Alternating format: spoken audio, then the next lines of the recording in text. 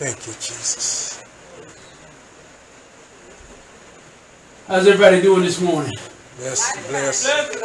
Blessed and highly favored. Somebody said, mighty fine.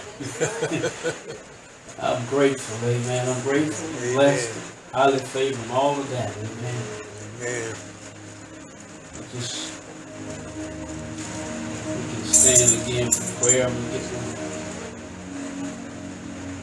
device ready here.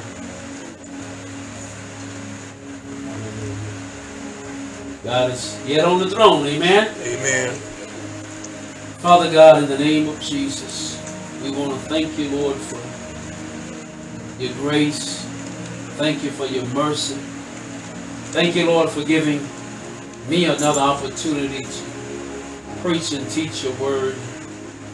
I pray, Lord, that the words that you've given to me, oh God, will be a blessing to those that are here.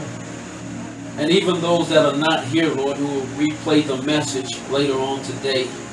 And we even pray for those who are watching us right now by internet. We pray, Lord, that the word of God will strengthen us today. I pray that it will comfort us and encourage us. And Lord, also open up our hearts and our minds, oh God, for what the Spirit is saying today. And Lord, as we look into your word, help us to see and behold wondrous things out of your word today, Lord. Help us to receive revelation from your word that we didn't see before, Lord. And Father, even as the word is being taught, Lord, let healings and signs and wonders and miracles take place. Father, let this word touch each and every one of us in a special way, Lord. In Jesus' name I pray. Amen. Amen. Amen.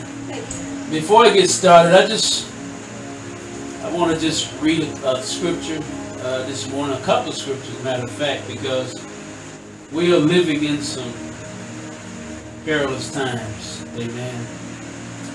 And now I can see more and more why God told me a couple of years ago to pray for the church, that the church would have the spirit of discernment.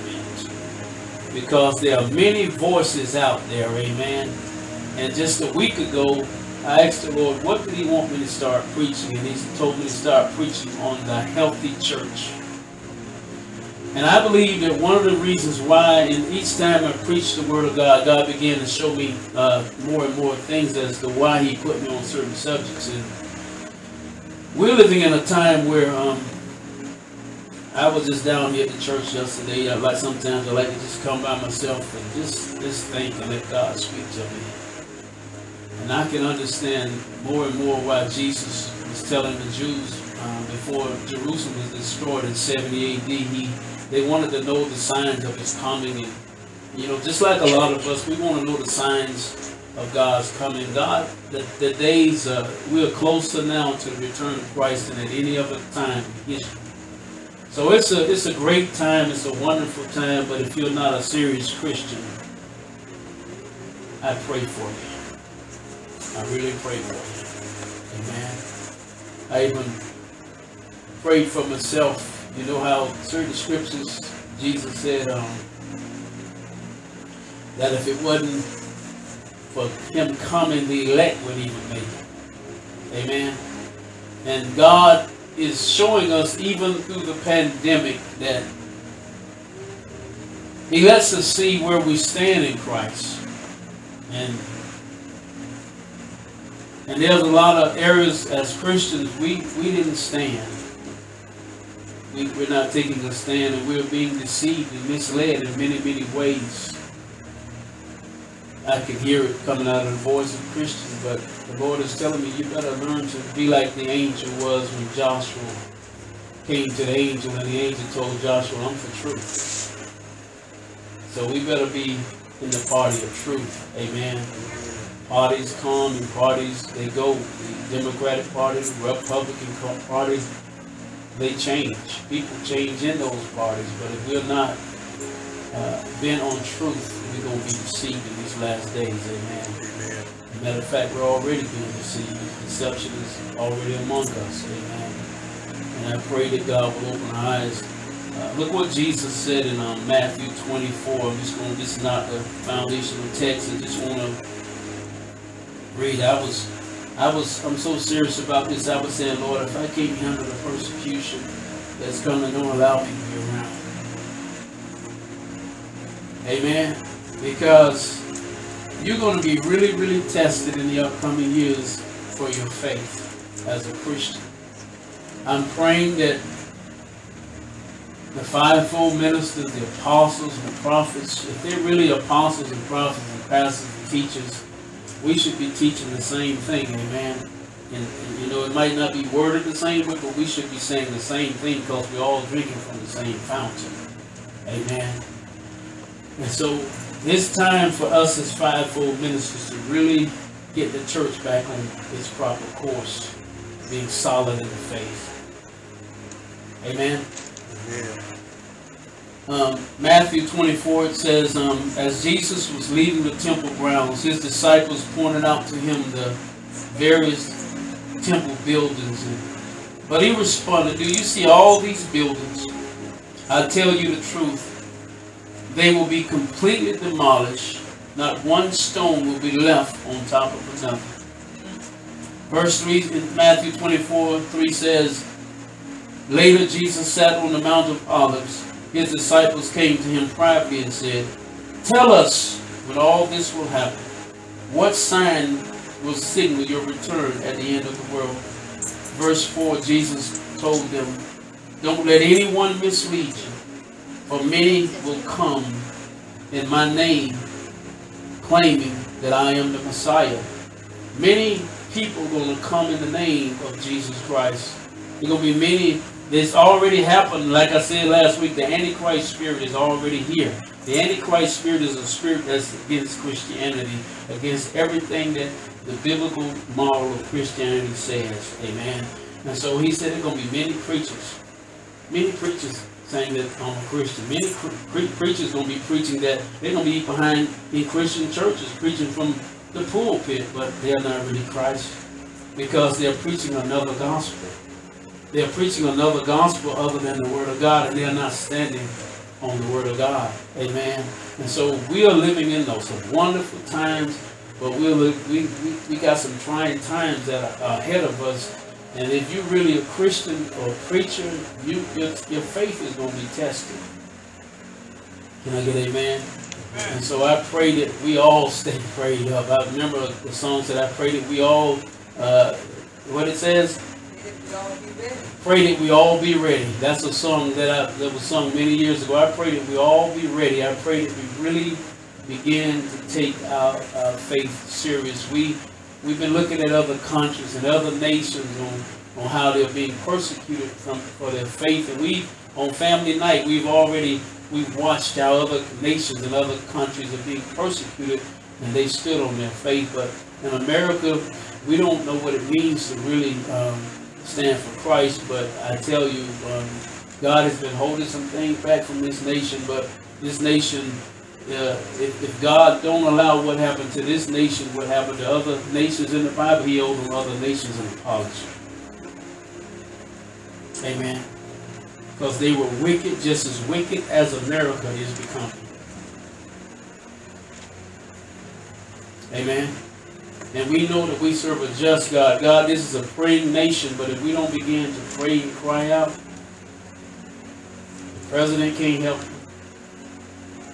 No leader can really help you. The Bible tells us in 2 Chronicles 7:14 that if my people will call by my name, so the power to change and transform nations is in the hand of Christians. Are y'all with me? Do y'all realize that? Amen. The power to change and transform nations is in the hands of Christians.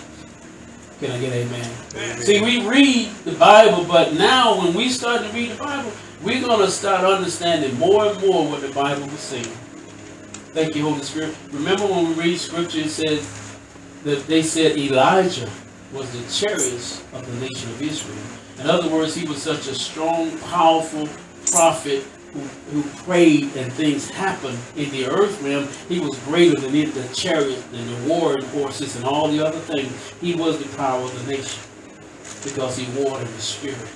Can I get amen? Amen. See, our prayers are more powerful than we think and even can imagine. It's time for us to start praying. It's not time for us to slack up on our prayers. Amen. And then look what Jesus went on to say. He said in verse 6, he said, and you will hear of wars and threats of wars, but don't panic. Yes, these things must take place, but the end won't follow immediately. Nation will go to war against nation, and kingdom against kingdom. There will be famines and earthquakes in many parts of the world. But all this is only what? The first of the birth pains, with more to come. And also he compared to a woman having contractions before birth. She have many birth pains before that baby is born. Amen. And a lot of Christians during these times of birth pains, these contractions coming. A lot of them already falling by the wayside. A lot of Christians already renounced the faith. A lot of Christians have already walked away from Christ. See, when you're tested, you're going to either go toward Christ if you're strong in the faith, or you're going to walk away from Christ if you're not strong in the faith. Amen. And so in verse 42, he said, so you too must keep watch, for you don't know what day your Lord is coming. Understand this: if a homeowner knew exactly when a burglar was coming, he would keep watch and not permit his house to be broken into. You also must be ready at the time, for the Son of Man will come at the least expected. When we least expect it. Amen. Anybody ever known a burglar or somebody going to break in your house ever told you what time he was coming? If he told you that, you'd be prepared for it, right? Amen. And so Jesus is telling us, you know, we need to get ourselves right. We need to get our hearts right. And we need to be ready when he comes, because we got some perilous times coming, whether we want to admit it or not. Amen. Only those who are faithful and solidly in their faith is going to stand the test of time. Can we get amen? Amen. Now, I want to get to the subject today. The title of our lesson is The Healthy Church. The Healthy Church. And so it ties right in what I just read. Only a healthy church, and we're going to go over what a healthy church is and what a healthy church look like. And as I said last week, you can never determine a healthy church by numbers. How many people in the church? Because the Bible says you can have the form of godliness but denying its power. Can I get amen? And so that's what's fooling a lot of people, that just you can't go by numbers, you can't go by mega churches, because most of the people in the mega church, if you really looked at it from God's perspective, you have great numbers, but you have small faith. Amen. And so like we said last week, you can tell a healthy church by the book of Acts, what they began to do. When they began to do the signs and the wonders and the miracles and all this stuff taking place, they were growing to be a healthy church. They never really made it to be all that they were supposed to be, because in time, you know, what they call the period of dark ages, the church relapsed. And now God is waking up churches again, and he wants us to build what? Strong, healthy churches. And so the fivefold ministers, we have a task before us. We got to restore God's foundation of truths to this generation so that we can have a healthy, strong church that's prepared for the coming of our Lord and Savior, Jesus Christ. Can I get amen? Amen. And I'm going to quote this because I've been on this, introduction for a while this morning. 3 John 2, he tells us what? He said, I wish that you would prosper and do what? Be in good health, even as your soul prosper, right? And so God desires the same thing, not only for individuals, but he requires the same thing for churches. He wants us to prosper and be in good health. That means, like I said last week, he wants us to prosper spiritually, he wants us to prosper financially, and he wants us to prosper socially. God is concerned about your total being. A healthy church is not a church that's caught up just in the spiritual realm. We're supposed to be blessed going in, blessed coming out. And that's what God was trying to convey to us in Deuteronomy 28 when he was saying blessed going in, blessed coming out. He wanted the Israelites to know if you belong to God, you're supposed to be blessed in every area of your life, your finances. You're supposed to be blessed in your health. But so often in this day and time, we preach a gospel that's unbalanced. Tell your neighbor, it's time to get back to balance. It's time to become healthy again. Amen. If you feed a church too much sweets, too much candy, then what the teeth, if you give a kid too much candy, his teeth begin to rot, right? So the churches in the body of Christ, a lot of time we've been preaching on one side too much. We were preaching either too much about finances or too much about God blessing you with things, but we never keep it balanced. We never keep it in the middle of the road, so to speak. So that's not healthy. Can I get amen? Amen. And so we talking about the healthy church, and we said let's go to I want to get some different scriptures today as a foundation text. Let's go to Hebrews chapter 5 verses 11.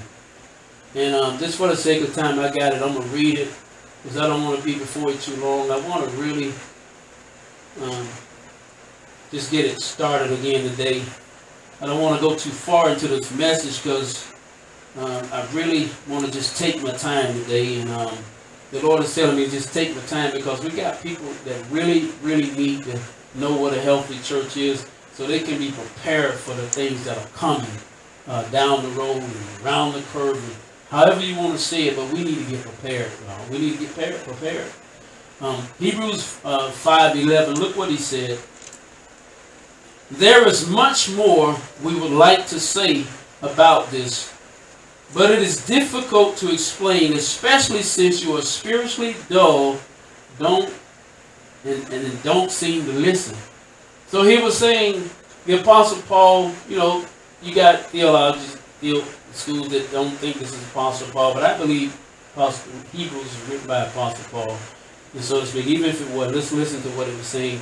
He was saying that there are some things that he wanted to push the church on to become more healthy, but you can't become a healthy church until you get into your spirit and you understand what is already being taught. And so the church, Paul was a little upset. He was like, there's some things that I really want to teach the church, and I really want you to go further in your faith, but you're not ready for it yet. And God is saying the same thing in the body of Christ. The church began to do great things 2,000 years ago when the church was first birthed, but we relapsed. We went back into the basic things, and we got to start all over again to get back into what God really wants us to do. And there's so much more that God really wants to speak to us. There's so much more that includes our faith, but we're not there yet. There's new dimensions and new understanding in God that he wants us to get to, but we're not spiritually mature to get there yet as a whole, the majority of the church. Remember when Moses told the Lord, he said, show me your ways, right? So God, even if he showed us some things and we're not prepared for, we want to understand the new dimensions that God wants to take us to.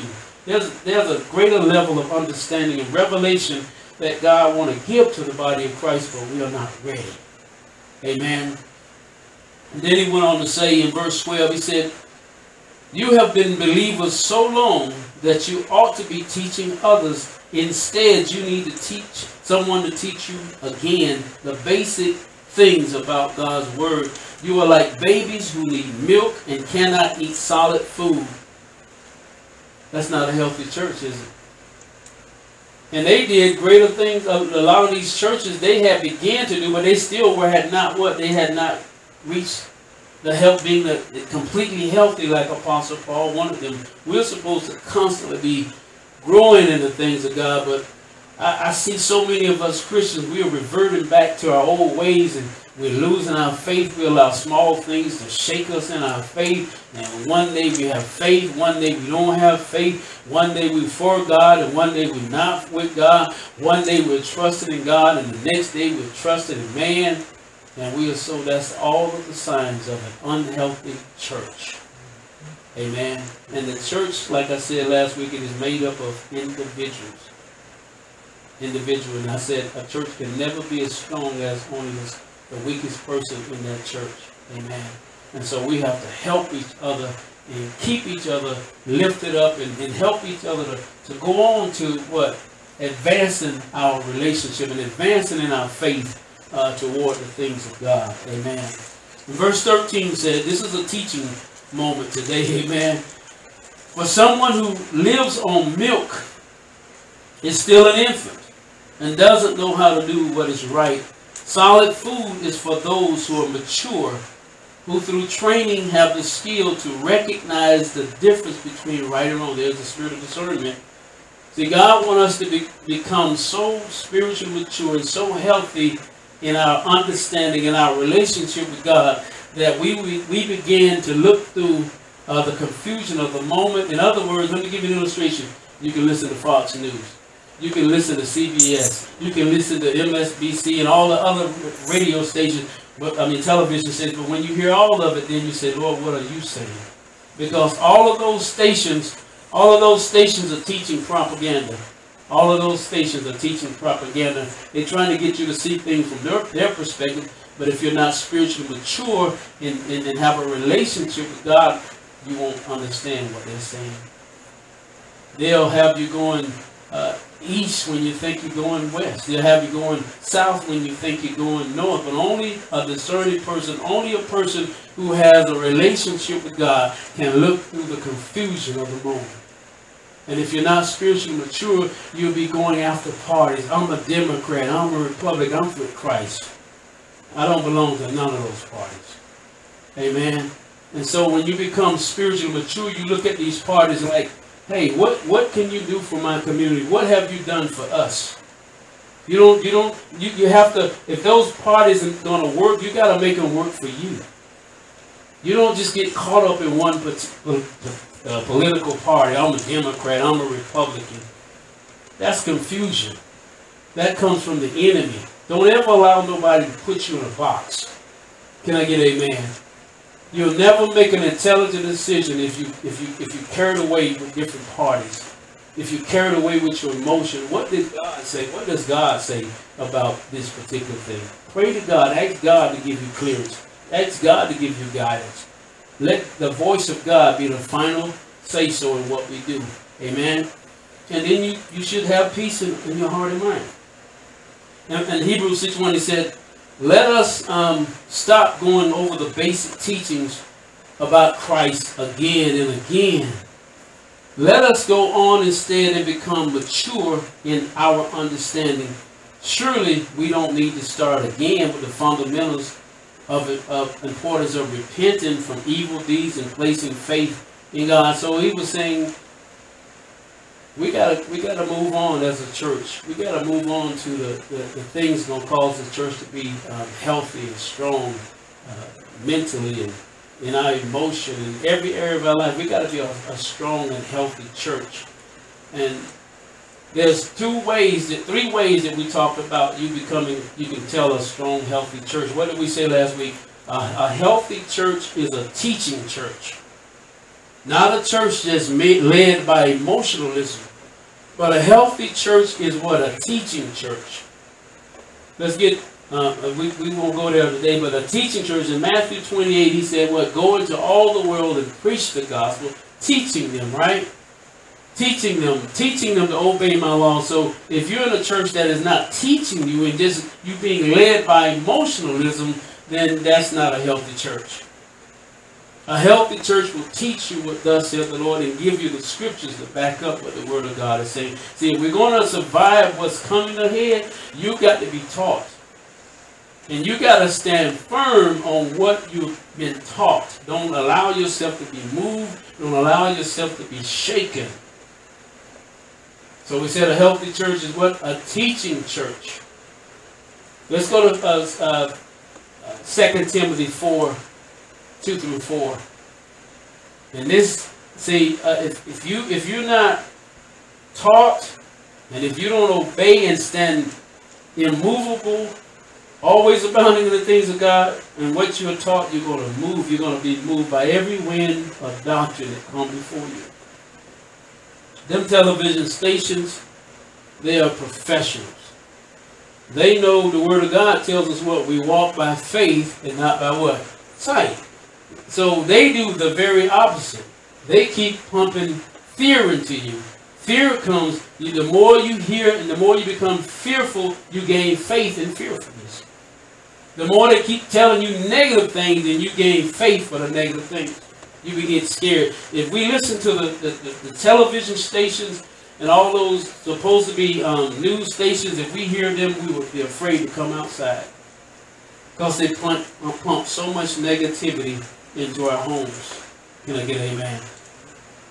Can I get an amen? Are y'all with me today? I pray that you're just listening, and I pray that you take this and take it to heart. Look what Paul told Timothy, and this has been maybe almost 2,000 years ago. So that's why I said we're closer to these verses now than we have ever been before. Look what he told Timothy: preach the word of God. What did he tell him? Preach the word of God. What did he say? Preach the word of God. Look what he said. Be persistent. Don't be inconsistent with your message. If you're going to be a healthy fivefold minister, apostle, prophet, pastor, teacher, and evangelist, and even a layperson, you got to constantly proclaim the word of God consistently. You cannot change from what the word of God says. You got preachers that they done moved away from when God clearly said that lesbianism and homosexuality is an abomination before God. So they moved from that. They trying to, and instead of them submitting to the word of God, they trying to get the word of God to submit to them. You don't think God is the Alpha and Omega, the beginning and the end? He knew you can't say you were born like this. If he said if he knew you was going to be born like this, then his word when he said he's the Alpha and Omega, the beginning and the end, that means he don't know everything.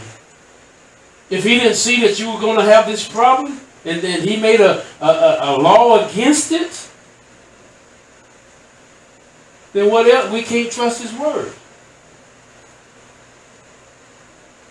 So why would he make a prohibition against something and then centuries later have to change it?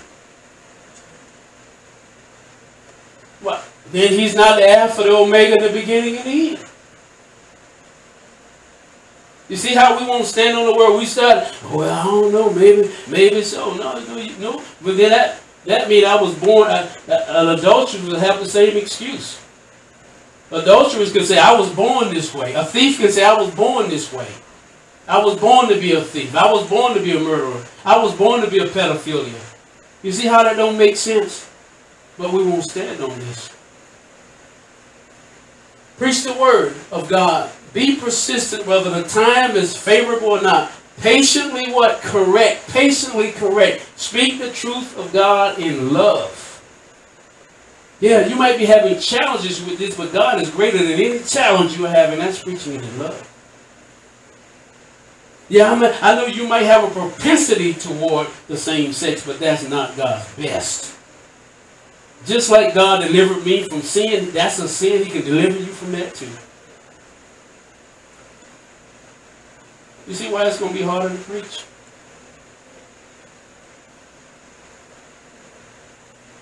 Because it ain't going. This is not going to be favorable. They're already trying to take away your rights as a preacher.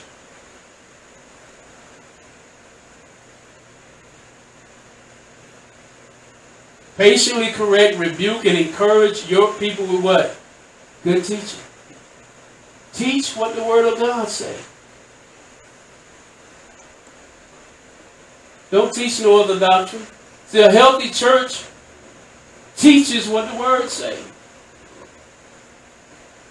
Stand on the Word. See, we look at words in the Bible. The Lord say, well, we're ambassadors, right? An ambassador is someone who represents a nation.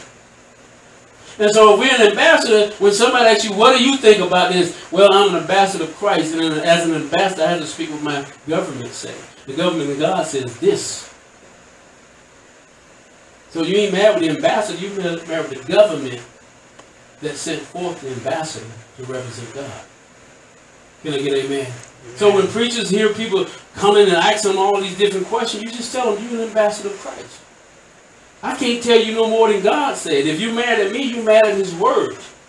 This is what his word say. If you kill me, you just kill me because of his word. This is a healthy church. Number 2, we said, did I get all the way down to verse 4? Give me back. Verse 3, it says, for the time is coming, the time is now, when people will no longer listen to right teaching. When people don't want to hear the right teaching, they go and hear what every other preacher, they try and gravitate toward what a preacher who is going to go along with what they say. But if all the preachers were saying the same thing, you wouldn't have nowhere to run. But the time is coming. The time is now. And the heat going to be what? Turned up.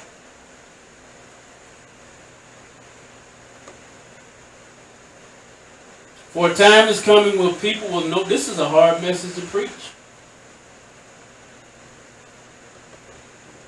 Because did y'all know as preachers you're going to be censored more and more? You're going to be blackballed.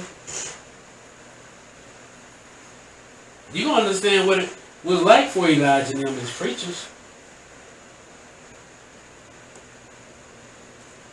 You're going to understand what Paul was saying when he was saying he feel like that we've been put out there as a show for the world. That's why they want to preach. I seen this at an early age that when the time was coming. God showed me this a long time ago.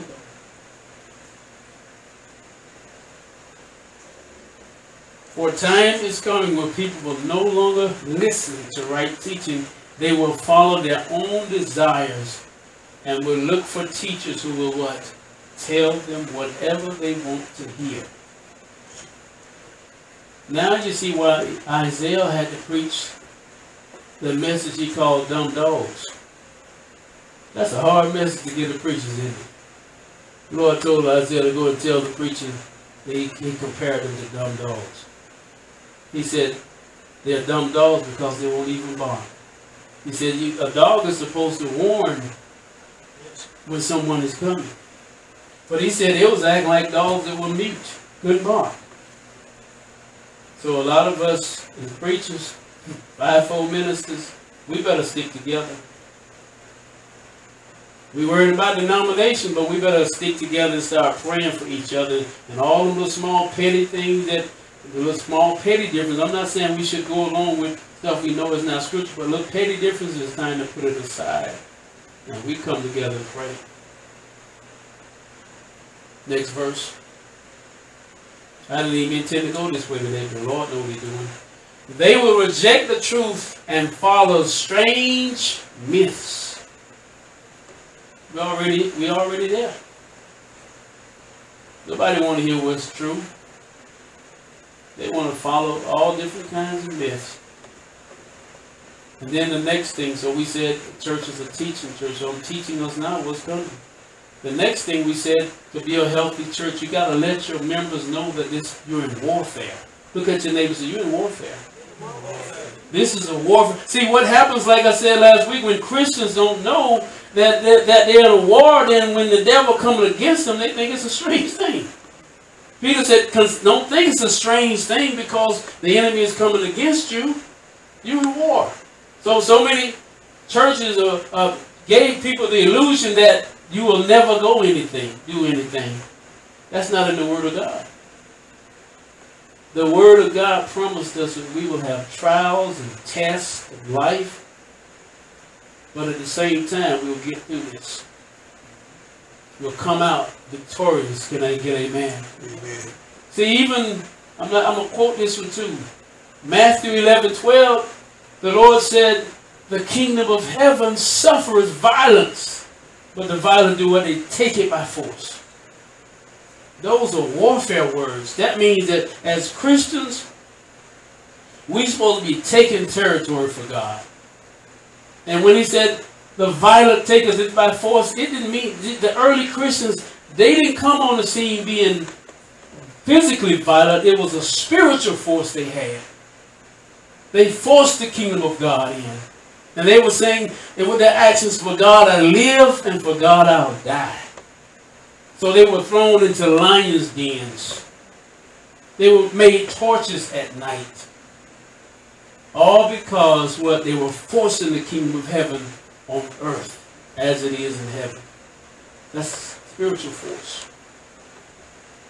So you're in a war. When you start standing up for Christ, even more so in the upcoming days, you're going to be persecuted.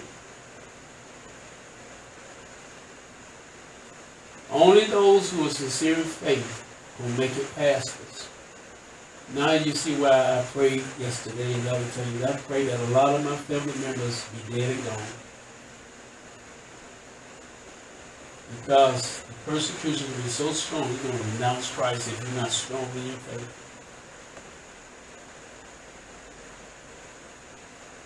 Can I get amen? Amen. Ephesians 6:12, give me that. It lets us see we're in a war. We're in a war right now for Christians. Christianity as a war in America. They're coming against us. They're warring against us with laws that are passing against us to shut us up. They know the power of the name of Jesus.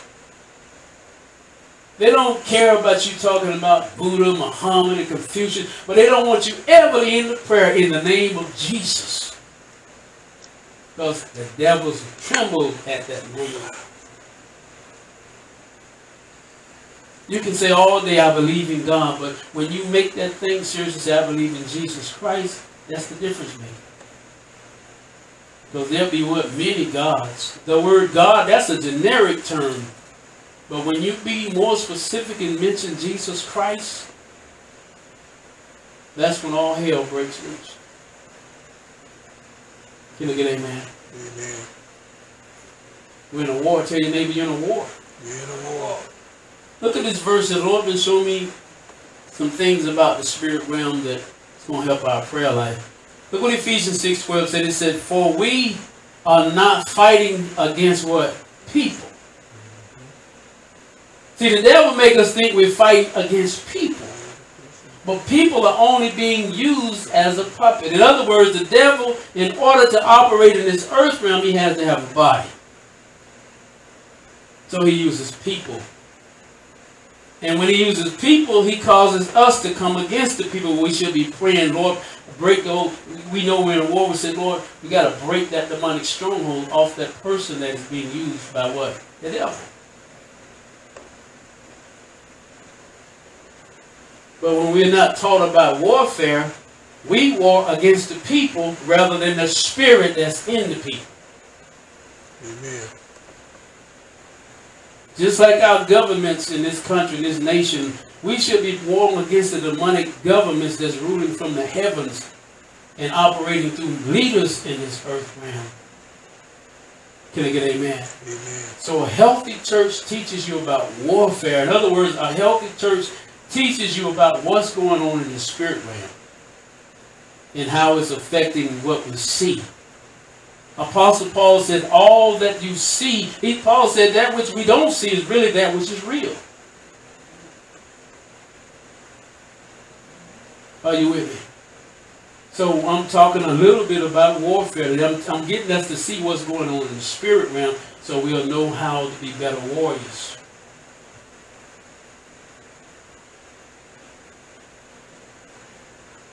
That's the thing about Christians. They haven't been taught about warfare. You'd be surprised. You can tell Christians don't know about warfare. In other words, we're not a healthy church. We've been taught to look at numbers in the body of Christ. We make what colloquialisms like what? The majority rules. That's not godly. That's what man say. Majority doesn't rule. A person who understands warfare realizes that you can put the right people in the right positions of leadership, and that's what rules. Let me make it plain. Just say 3% of the population may be for abortion.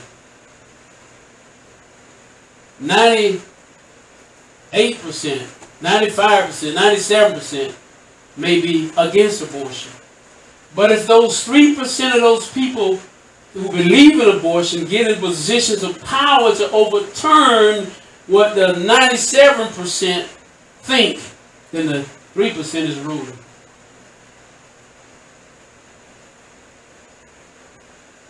But our churches have been teaching us that politics are bad. What makes politics bad is wicked men and women in positions of power and authority. So when you do war, you're doing warfare when you put men and women in positions of power and authority who would carry out God's will.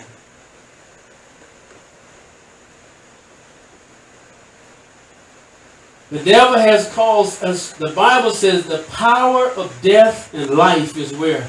In the tongue. The devil has been getting us, as the majority of us Christians, and I used to think that too, that Christians shouldn't be involved in politics. You should be. Matter of fact, the politicians should be coming from the church. And if they've been taught what their role and responsibility is in society, they will rule what righteously. You see how we've been taught to think as Christians? And that's what's happening. That's why we're losing so many rights as Christians in this society for so long. We listen to the lie of the devil. All politicians are corrupt. That might be true for the majority, but why don't we start acting like God? When God, in the beginning, God said, let there be light. He didn't say what was going on. He didn't say darkness all around. He spoke what he wanted to see. We got to start speaking what we want to see take place. When we keep on proclaiming what we see. Be like God. Speak the opposite of what you want. Let there be righteous politicians. Let there be righteous men and women put in positions of power and authority, because we have to live on this earth. Oh, what's going to be is going to be. You forgot. Jesus said what we're fellow workers.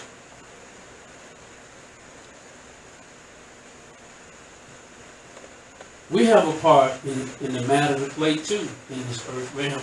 Now, am I making sense? Yeah. I know this ain't a message. Just a cheer you up, but it's something to make you think for what's coming.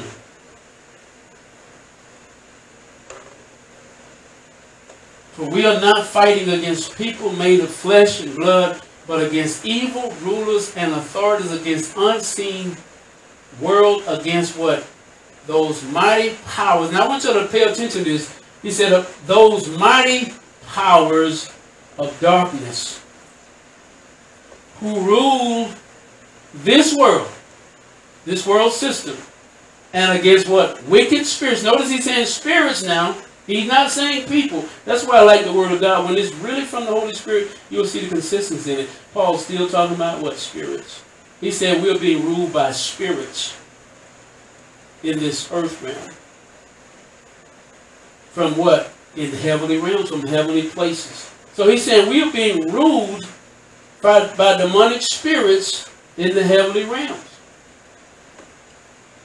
See, you got God. There's 3 different dimensions. You got the third heaven is where God is. The other heavenly realms is the second realm where the evil spirits taking over. Then you got the natural realms of the sky. So he's saying we've been ruled from the second realm by demonic spirits affecting, changing things on the earth, taking over people's bodies. Put it like that, taking over people's body who are in positions of leadership and changing up what our world, the systems of the world, over the control of the systems of the world. Now keep that in mind. Let's go to Judges 5:20. Remember now, Paul said that we're not fighting against flesh and blood. We're not actually fighting against people. We're fighting against what? Demonic spirits in the spirit realm. Now you remember when you read the Word of God, that's why the more you read the Word of God, if you keep reading the Word of God through and through each year, God will bring back to your remembrance scriptures that tie into what He's trying to get you to teach. or what he's trying to get you to see. But if you're not reading the Word of God, how can he bring back to your memory scriptures that's going to help you understand what's going on in the spirit realm? Can I get amen? Now, look at this. The backdrop of this verse is Judges 5:20. The nation of Israel, they were being attacked by a particular nation. And they began to pray to God. Because the nations that they were fighting against were a lot of times more powerful than Israel. So they needed some heavenly help. And so, now, this verse is said in Judges 5:20, the stars fall from heaven. See, a lot of times we look at the word stars, it's not always talking about the natural stars. This warfare, I'm telling you, the church is supposed to teach war. I'm on the second one, teaching warfare. So now, this verse is saying the same thing Ephesians 6:12 said, what we just read. He said, now when they prayed, he said, the stars fall from heaven. You ever thought a star, when you look it up in the dictionary, in the Hebrew Bible, it also means angel? It means principality. So he said, the heavenly government fought for Israel. Remember, the devil, everything the devil do is opposite of God. When Paul said, we're not fighting against flesh and blood, but against wickedness. So there's wicked stars representing wicked angels, but that's that word stars. If you go home and look at it in your strong concordance, that also means a prince, a ruler. Ruling spirit beings in the heaven. So when the devil comes against you, when you pray, your prayers are what? Being fought against by demonic forces. The stars fall from heaven. The stars in their orbits fought for Sisera. Sisera was the leader. So he said, now, when the saints of God prayed, that's why it ties in with 2 Chronicles now. Everybody knows 2 Chronicles 7:14. He said, if my people were called by name. So his people called by their name because the enemies were too strong for them. But God fought for them in the spirit realm. Now let's make it natural. A lot of your blessings ain't came to you because it has never been worn in the spirit realm yet. In order for your blessings or your breakthrough to come, it's got to be defeated in the spirit realm first. And if you read further on in the scripture, it said they fought in the heavens, and then once the battle was decided, and once God's heavenly angels took over and destroyed the demonic principalities, then they had success on earth. So now we see what the power of our prayers. Tell your neighbor, don't give up on your prayers. There's a war going on in heaven. See, when you send prayers up, the devil trying to make sure it never get to the third heaven. He try to do battle so your prayers will never reach God. But that's why your church has to teach you about warfare. The more you understand warfare, the more you will become a praying church. And the more victories you will win. I thank God that this church is full of intercessors. When you interceding, you're warring in the heavens so we can get what? A breakthrough on earth. A lot of breakthroughs that we got in this church would have never got if y'all wasn't warring in the spirit.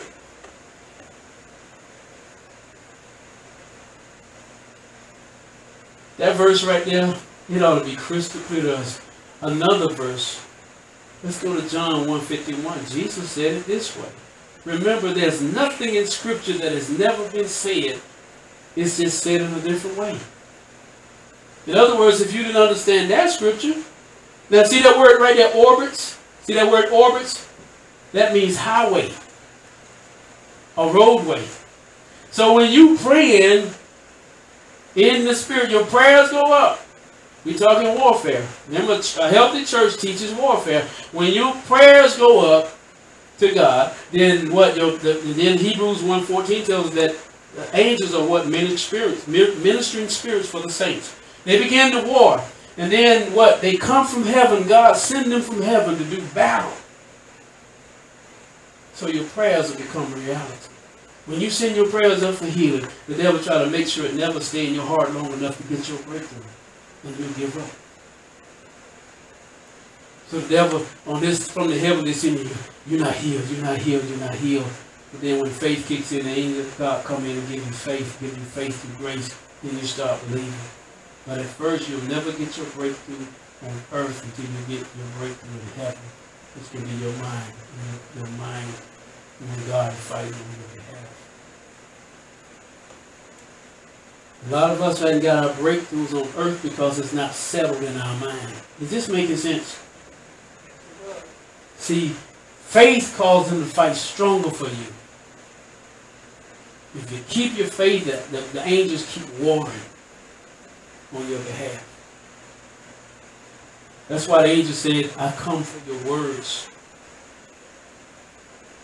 They don't operate by your emotions. They come by the word of God.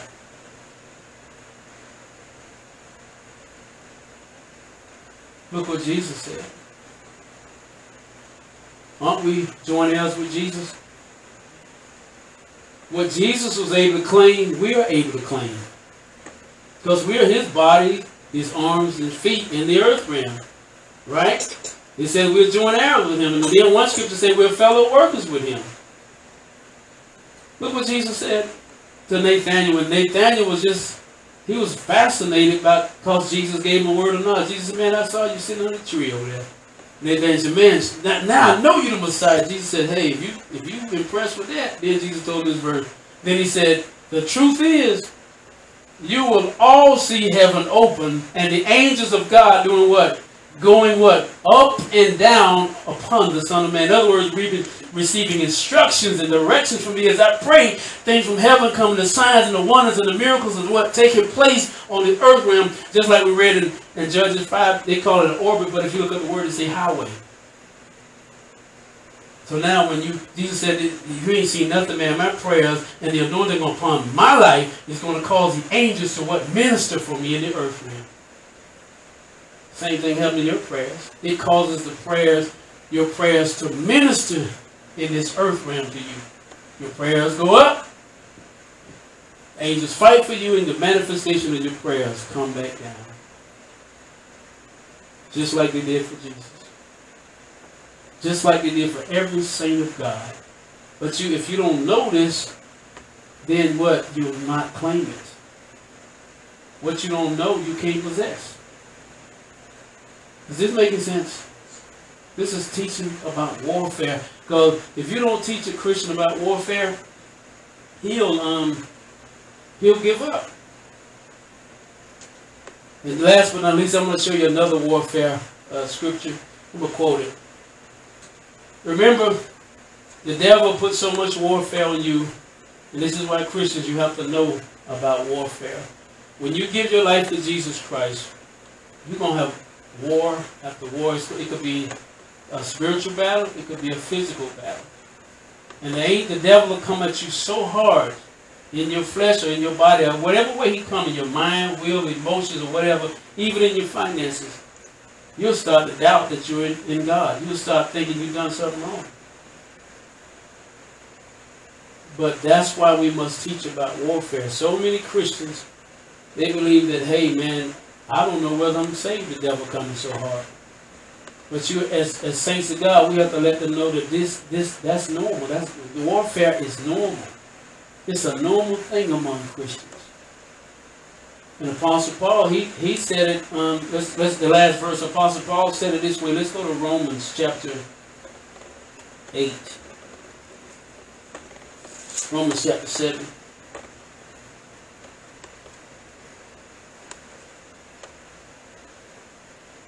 Romans chapter 7, I think. This is Apostle Paul. Remember, we didn't get to the third one today. Every healthy church needs to teach you about that you should be a teaching church, teaching you the Word of God, the unadulterated Word of God. And the second one we're on today is warfare. Every healthy church is supposed to teach you about warfare. Look what Paul, look at the struggles he had, and he was a Christian. Romans 7:18. And I know that nothing good lives in me. Now I want to skip back up to verse 14. So the trouble is not the law, for it is spiritually good. The trouble is with me, for I am all too human, a slave to sin. I don't really understand myself, for I want to do what is right, but I don't do it. See, as a Christian, you're going to struggle at first, and you're going to struggle all throughout your life with this type of warfare in your body. And the devil can come at you so hard, you'll start condemning yourself. You'll think that you're no longer a Christian, but you're just having warfare, and we're going to see how to get delivered from it. Amen. He said, I want to do what is right, but I don't do it. Instead, I do what I hate. I love this person, but then my flesh keeps kicking in. And then you go to a Christian and say, I don't know, Sister Dorothy, if I'm still saved. And you have to tell them, yeah, you're still saved. You're going to a war. You know you're saved because it's troubling your spirit. A person that's not saved, they wouldn't care one way or the other. So you have to let them know this is doing warfare. Let's pray together. Then he went on to say, but if I know that what I am doing is wrong, this shows that I agree the law is good. I know the word of God is good, but I'm still, that bottle's still calling me. I still want to take some things from people. You tell them, brother, that's healthy, God, this too shall pass. That's why we have to strengthen each other. And help each other do what? Go through warfare. Verse 17. So I am not the one doing wrong. It is sin living in me that does it. We all still got some residue on us from the whole life that try to well up. And I know that nothing good lives in me, that is in my sinful nature. I want to do what is right, but I can't. I want to do what is good, but I don't. I don't want to do what is wrong, but I do it anyway. But if I do what I don't want to do, I'm not really the one wrong. It is sin living in me that does it.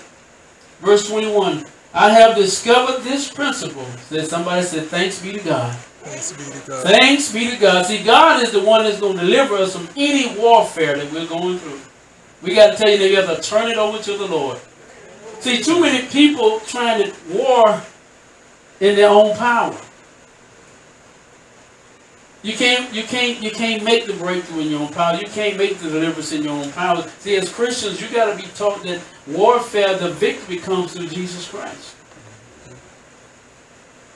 A lot of people trying to do it in their own strength. And he went on to say, he said, that when I want to do what is right, I inevitably do what is wrong. I love God's law with all my heart, but there is another power. Tell you that there's another power. There's another power. Greater is he that is in me Greater is he that is than he that is in the world. That's the other power he's talking about. See, a lot of times you got to turn it over to the other power that is greater than you. Within me that is at war with my mind, that this power makes me, let me read that again. I love God's law with all my heart, but there is another power within me that is at war. That's not the Holy Spirit, I'm sorry.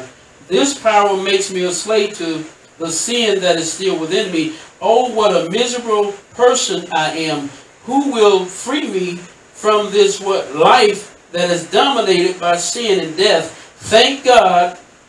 This is the power we're talking about. Thank God the answer is in what? Jesus Christ, our Lord. So you see how it is? In my mind, I really don't want to obey God's law. But because of my sinful nature, I am a slave to sin. I like the King James Version, but he said, thanks be to God. See, Christ is the answer. There's a war that is warring after your flesh, but it's not stronger than what?